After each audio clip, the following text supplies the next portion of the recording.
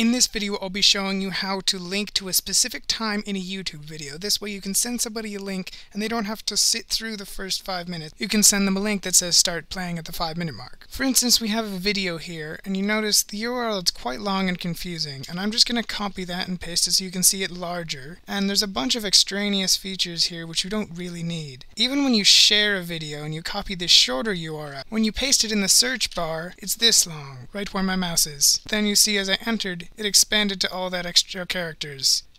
So if I go and paste this here and compare these two, everything after the first ampersand, you don't need it. You can delete it. And in this one, the ampersand is here and feature YouTube. That's just for the YouTube shortening URL. And this is the base URL.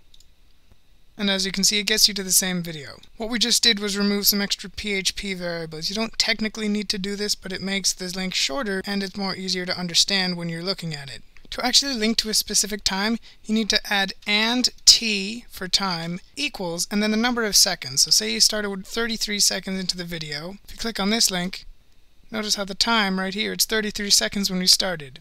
Now if you wanted to go in a minute into the video, you'd have to multiply seconds by 60 and add that to the leftover amount of seconds, and that could be confusing. So you just need to remember S is for seconds, M is for minutes, and H is for hours. So if you wanted to go 1 minute and 10 seconds into a video, just do and t equals 1m10s. And you see it starts playing at 1:10. If you do have a longer video that's like an hour or 2 hours, you need to make sure that the 1h comes before the minutes, comes before the seconds. They have to be in order biggest to smallest. Now a shortcut is to do right click and copy video URL at current time. When I paste that, it's the shorter URL and t equals 80.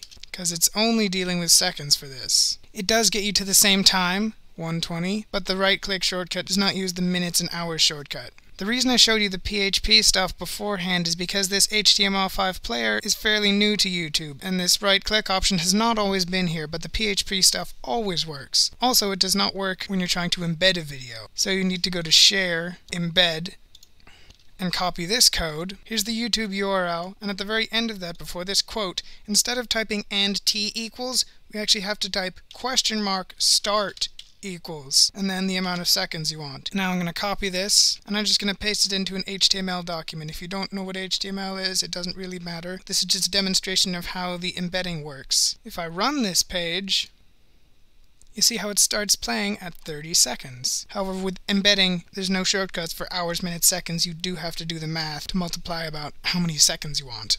The reason we had to add a question mark was because the first PHP variable in an URL always has to start with a question mark. If I go back to the embed code and I uncheck show suggested videos, see what changed here is rel equals 0. That's a PHP variable called rel. Now if I get this new code, and over at the old one, if we wanted to make the start time, since rel is already a PHP variable in the URL, any further variables have to be preceded by the ampersand, so start equals 100 for 100 seconds. Now if I overwrite our previous code in the HTML and run it again, you see it's starting at 1 minute and 40 seconds, that's 100 seconds. The order in which you put PHP variables doesn't matter. You could have the start time first and the rel for related videos after. Make sure that the first one is preceded by a question mark and any subsequent ones have to be preceded by the ampersand. Both of these are more official ways of linking to a video, but if you want to make a video stop, not just start at the time you want to, I would go to TubeChop.com.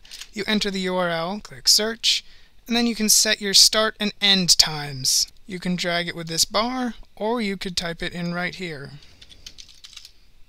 And then you click update, chop it, and this link here is the same as the one in the address bar. That's the one you'd send somebody. If you wanted to embed it, there's the embed code.